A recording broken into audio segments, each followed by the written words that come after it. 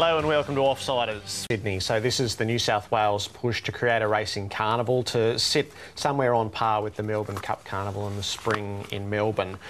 The weather is always such a critical part in all of this at this time of year, and so it was. Just under 25,000 people attended.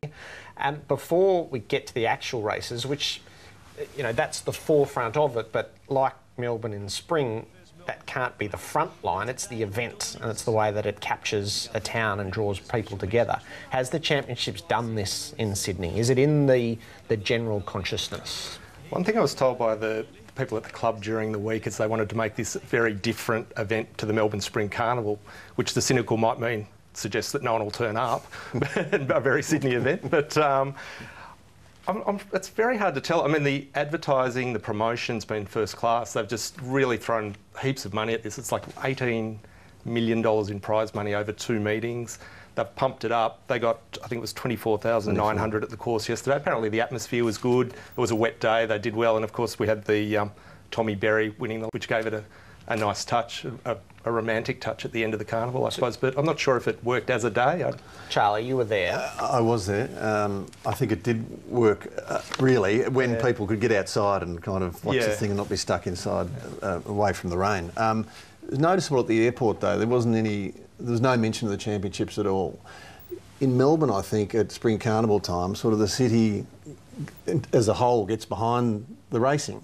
And I didn't get that feeling really in Sydney. And I'm sure, you know, it's year one, they'll kind of refine their marketing campaigns. But I just felt that it was kind of a little pocket of racing in Randwick and the rest of the city wasn't really aware of it. That is Sydney, though. It's the old thing about when you go to cover the US Open tennis in New York, you wouldn't know it's on. And Sydney's a bigger city and things get more absorbed, so you've got to give it that slack in a way. Melbourne is obsessed by the events that are on and they're part of every conversation, so and it is different. Also the ease, I think. In Melbourne it's very easy to go to a sports event and to be able to get in and get out. Wet and horrible, most people stay inside, so 24,000 is actually a really good crowd on a wet day in Sydney. And I think it will build, you know, if they're prepared to see this through and to keep pushing it the way they're doing it, it will build and it will become an event. And I think a lot of people that went yesterday, people that don't generally or haven't previously spent very much time at a racetrack, and so the trick now will be able to convince them to come back again and to make it part of their you know, weekly intake. There is a public holiday in Melbourne, obviously, of course, for the Melbourne Cup, and it's in November at a time when there's no other football codes to compete with it.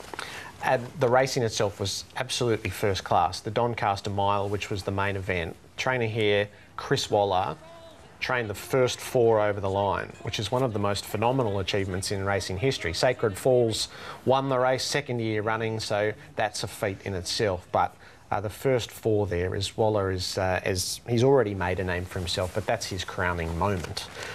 The sprinter, Lankan Rupee, who won the TJ Smith Stakes, he's as good as any horse in the world over the 1,200 metre trip. He's put together the Oakley Plate, the Newmarket, and now the TJ in just incredible style. It was said that he hooned around the wet track, and that seemed a pretty apt description to me. But the moment that you mentioned, Richard, was when Tommy Berry won the Chairman's, which was one of the undercard races, a Group 2 race. And this was the first race he'd won since the death of his brother Nathan. And I'm sure these are the moments that will probably define this day as it goes on and is relived. Beautiful scenes there with Tommy Berry.